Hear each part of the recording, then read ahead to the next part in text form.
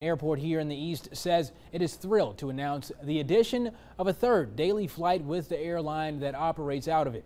Pitt Greenville Airport says beginning September 7th, American Airlines will have early morning departures and late evening arrivals for connections through Charlotte.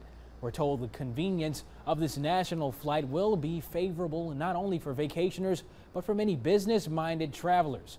Executive Director Bill Hopper says this is a good step in the right direction. Now people are going to have better connections to Charlotte. They're going to be able to make meetings on the same day as their flights, whereas it was a little difficult before when we didn't have these, early morning, late evening flights.